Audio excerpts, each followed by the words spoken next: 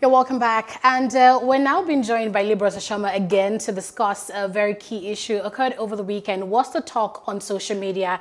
Police invasion of clubs. We'll be discussing if it's a grandstanding or a commendable action. So in the early hours of Saturday around 1 a.m. Over the weekend, the police, raided some clubs in Surulere, Lagos, and arrested over 70 club goers. Now, they say they were arrested for violating COVID-19 protocols, social distancing, and, the clubs have been suspended to check the spread of the virus. They also arrested residents and motorists for violating the 12 a.m. curfew, not just in Surulere, but also in the island. And Lagos, as we know, is the epicenter of the virus, accounting for over a third of the infections in Nigeria. Let's now bring Liborous Oshoma in to discuss this.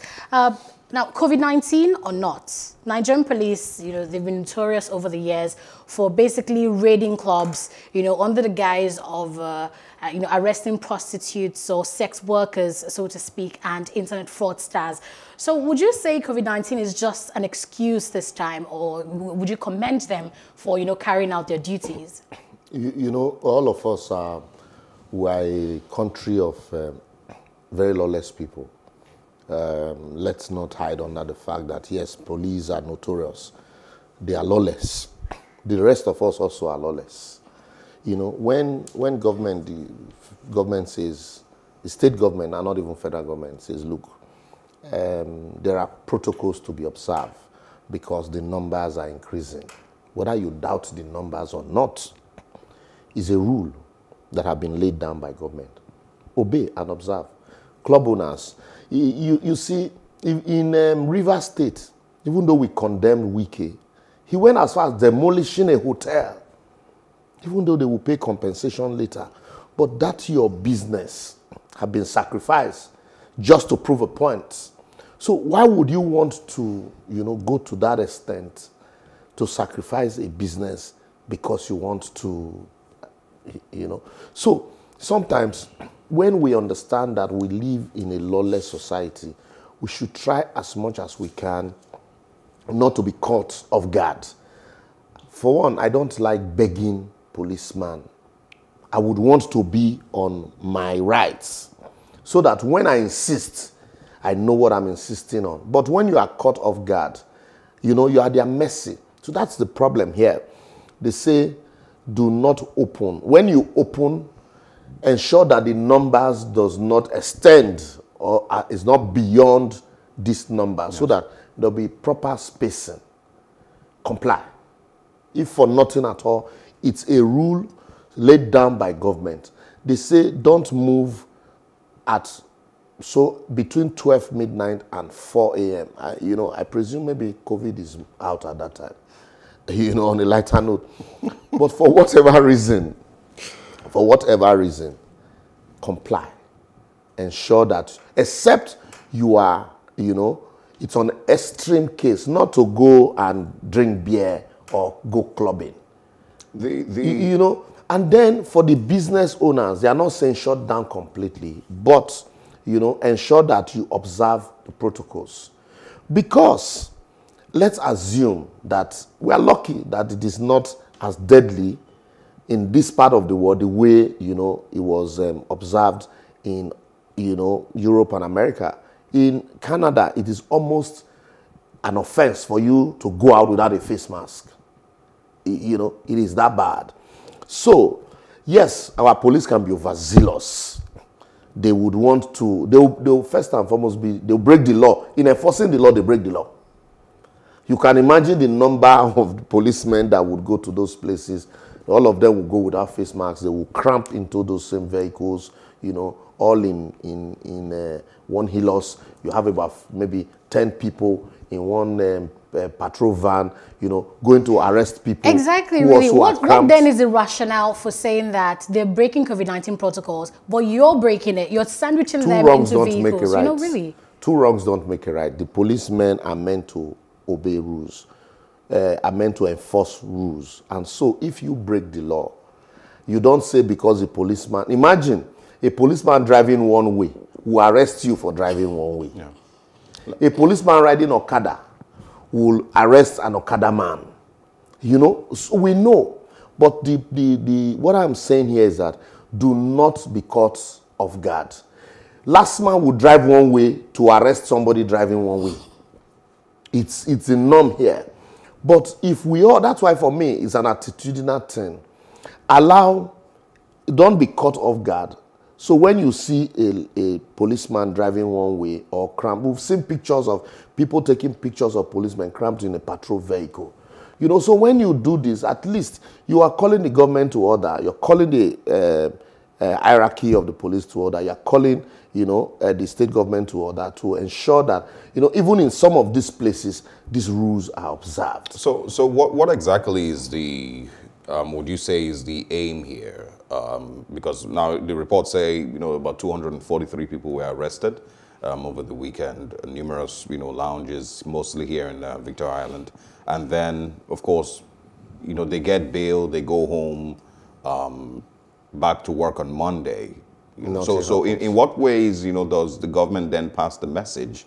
Yeah, first and foremost, our attitude of passing message here is to create fear. So what government wants to do is first create fear in the mind of business owners. If the businesses are not open, nobody will go there. So when you know that they've come to seal your place or the police came to raid those places, and the next day you won't open. Or if a fine is imposed on you for violating the protocols, you will not open. So our method of enforcing laws here is to create fear. When you create fear, some people were arrested, and then typical police will always make money from it. So for me, that's why I advise business owners and citizens, don't be in a position where you become a sacred cow. A sacrificial lamb. You become a sacrificial lamb that you're used to show example to others. And then also, the police should ensure that in enforcing laws, they also should comply with the guidelines and protocols. Every of us, you see, in some cases, you find out that some persons will say, because we are, even when you distribute palliatives to people, to the poor and vulnerable, you find out that in most of those cases, we are not observing, the guidelines and protocols. So some supermarkets, they tell you must wear face masks, but it is just to cross the door. Once you cross the door, you remove it. So that's, for me, are areas we also need to look at, even those of us here too. These are areas we need to look at. That's why government's attitude, I always speak about this attitude. Government attitude is not encouraging. Government attitude paints a picture of the fact that, look, this thing is just a mirage, it's just a facade. It is not here. Even though you hear that some people are dying, Ali Baba also gave, a testimony, his own personal experience. Yes. So you see this as one-off. And the only time you hear of this is, when the likes of Ali Baba ministers and, talk about it. You don't see the ordinary man, face similar, health crisis. So the picture is that, like I've listened to some people on the street, they'll say, now Ghana big man sickness, not before poor man, because even the condition under which they live, there is no way a man who lives in a face me, I face you, compound, for example, you have about 11 rooms this way, 11 rooms that way. And in that house alone, you have an average, I'm not exaggerating, average of 150 people in that one house, And then they all use, maybe they have just 2 kitchens and use 1 toilet. So in such areas, the government's, inactions have conditioned people to such environment. And then government comes and is telling you social distancing. You must observe social distancing. I want us to you get to the airport, they say you maintain social distancing, and then but you're all cramping in the plane. There is no distance between, So when you put all of this in the mix, the picture you get is that, look, this thing is not what they are telling. It's more to it than what they are telling us. I want you to quickly speak on the necessity of these persons being arrested, because like you also said, one of your statements, police will always make money out of things like this. But doesn't it take us back to some of the things that Nigerians have always complained about? Because 200 people are arrested, they're all made to sit on the floor, they're dehumanized for that many hours. Their photos are taken and posted on social media, even without them being charged with anything in particular. They can't charge them because it's a regulations. It's an executive order. And an executive order cannot take the force. So why? So isn't it better to just kick them out of the club and shut the club? The worst they could have done would have been ensure that when you get there, you ensure that the protocols are observed, and then if the numbers is above you can seal the place for the time being, and but dehumanizing the people, making them to sit on the floor, for me is not part of the functions or the duties of the policemen that are sent to go and ensure that there's compliance. It's like coming into a church and you find out that, the protocols are not observed. Do you, ask the people to sit on the floor? Do you dehumanize the pastor or the clergy? So basically the rules should not be different. They shouldn't be different, but because it's a clubhouse and, the presumption is that they are young people, you want to maltreat them, dehumanize them. It shouldn't be. You won't apply such rule when you go to a church or a mosque and you see people flaunting the protocols. You will not. You will talk to them politely. You will tell them, look, you must close this prayer meeting or whatever you're doing now, and ensure that even government gave directive on New Year's Eve that what's it called now, the crossover services. I wonder where that name came from, as if the day before you didn't cross over from one night to the other. Should not hold. Rather, a lot of people should attend service online and So even if you now meet or you go to churches that have flound those regulations, would you ask all of them to sit on the floor and dehumanize them? Lastly, Mr. Liborous Oshoma, you mentioned how the government, would use fear to get people to comply and to obey rules. How would you advise the government to best proceed, lastly? It should be, when this campaign started, government engaged more. You saw the Commissioner for Health, was almost on every platform, talking to people. Government created structures, and then, it was more believable. But then they went to sleep. They mixed it during that lockdown process, the sharing of the palliative, and then, the testing, even the scandal of testing. Recently, we also learned that some people, you come in and then you test. Pay for. There are some people that didn't even conduct the test, but they had results. Also, you find situations where, people also,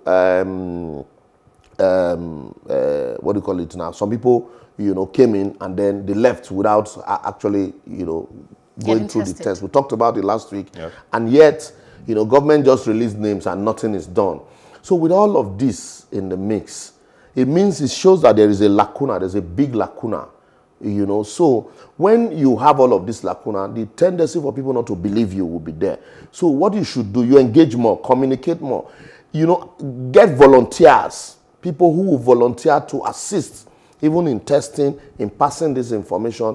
It is not only when rich men, contract COVID that you talk about it. The ordinary man on the street also, the everyday people, you should also talk about all of those ones. So these are people who are closer to the grassroots. The message will get down as much as you want. And then create a buffer for people who will not be able to go to work, those that you have asked not to work. Create a buffer for them. Be genuinely interested in their welfare. When you don't do that, they will tell you hunger is worse than COVID. And truly, hunger is worse than COVID. So while you can recover from COVID, in some cases you can't recover from hunger. So government should be more sensitive, communicate more, not just share WhatsApp messages and then think that. How many people do you think would read such messages? We are more interested in controversies than some of this information. All right. So when you communicate we're more out of and you're time. genuinely interested, Yeah. you would you pass the message without having to use force or compare people. There's a lot of details, to this conversation, that we unfortunately don't have the time to talk about. The hunger is more of a problem than COVID, aspect. The fact where, the Nigerian police themselves need to do better and treat, Nigerians, better generally. Yeah, And yeah. of course, the part where Nigerians themselves just find it very, very difficult obeying laws. We're still in 2021, you will still be parked at a traffic light and you see 5 cars drive past you like you don't have a brain. So there's a lot of, details to this conversation, but what's most important is for everyone to realize the danger that COVID-19 is in our community, in our society today, and find ways to adhere to these protocols as we go on. But thanks anyway to thank you very much. Liborous Oshoma. Always my For pleasure. your time, and thanks for speaking with us this morning. Stay with us. We're taking a short break. When we come back, we're talking insurgency and the president's vow to end insurgency in 2021. Like I asked earlier, how different is this from the statements he made in 2015, 2016, 2017? Every new year, and every year. And what will we maybe, are we going to be asking the president at the end of 2021 if this doesn't happen? So stay with us. We'll be back.